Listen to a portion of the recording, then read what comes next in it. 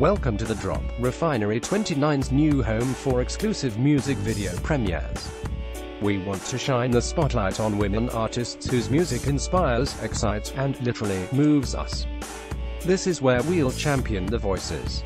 Jacqueline is part of the next generation of country music stars. Jacqueline, 29, makes music that doesn't necessarily fit snugly into the definition of country music. Country is bursting at the seams these days, and Jacqueline is one of a brave new group of artists extending beyond its reaches. I think with all the media platforms people use to find music, the industry is realizing that there's a whole slew of fans out there that might not even identify as country fans. Jacqueline told Refinery 29 over the phone.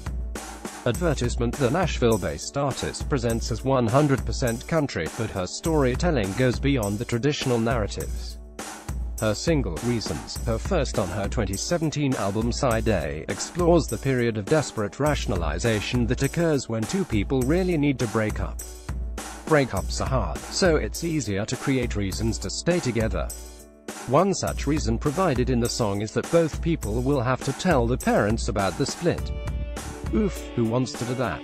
Better to avoid that awkwardness and just stay together.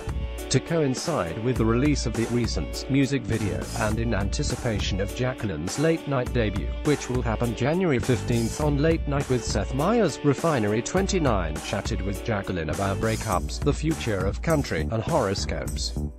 Refinery 29, Reasons, covers a sort of relationship purgatory, the place between blissful relationship and successful breakup. Why is this such a rich topic to cover in song? Jacqueline, yeah, that's actually a perfect word for it, purgatory. I haven't used that one to describe it yet, but it's very accurate. I really had no choice with that, because it was something I went through, that particular experience in a relationship, which actually only ended last year. It was this huge hiccup in my life right before I was about to sign my record deal. That song just became my therapy for what I was going through. It was one of those things where I was admitting the truth in the song before I could even admit it to myself. Advertisement: the story is sort of unfolded as these vignettes of what I was living. It actually came from a real place, but what I liked about it was that we married it with this buoyant, fun track. And it becomes something you want to sing along to.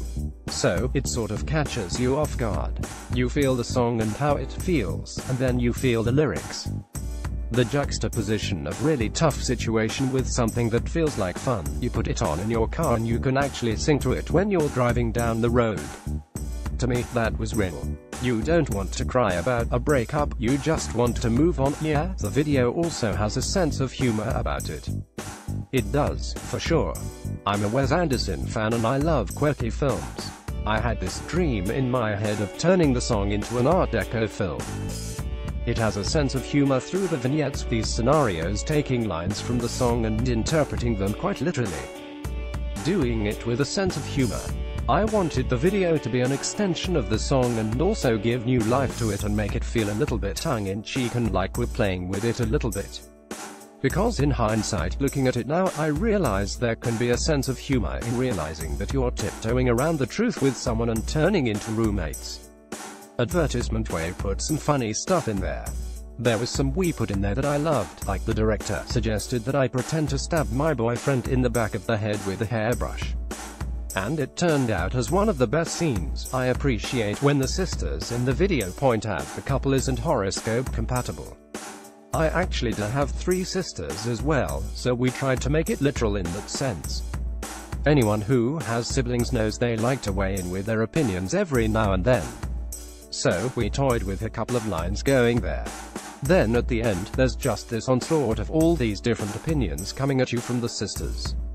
My sisters are way into horoscopes, so I thought that would be off-kilter and fun, which speaks to them being a little bit more ethereal about it, not really realizing that it's much more of a fundamentally wrong relationship rather than just that our horoscopes were incompatible. I liked making it a little bit weird in that way. A lot of your music embraces mistakes and messiness. For starters, there's God Bless This Mess, and I also feel like Reasons is a call for self-forgiveness. You sort of have to forgive yourself before you can admit that you've failed at your relationship. Why is this something you've chosen to explore? Probably because I don't give it to myself in real life. I think also I always try as a writer to really be both sides of something. That requires giving it some time and processing it correctly. And I don't like to write something until I feel like I've really wrapped my head around both sides of the story. Because I don't ever want to sound biased or judgmental of someone, especially the partner that I've chosen to spend 5 years of my life with.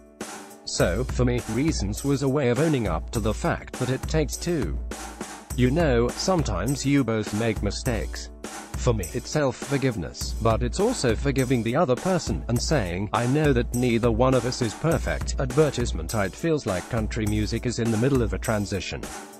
What do you think is the future of country music? I think the future of country music is extremely broad. I think it's really exciting and it's adventurous. I've seen some incredible solo artists that I've known for a few years now in Nashville come out with very unique sounds. I've seen those people getting play on radios, where in the past that might not have been the case. So, the doors are opening a little bit wider, and people are getting interested in fringe artists. I love it because honestly I grew up as a super traditional country music lover. I only listened to what was on the radio. But as the years went on, I was introduced to so many different types of genres. I'm just so grateful that today, anybody that likes my music doesn't even have to identify as a country music lover, they just have to be interested in what I'm making.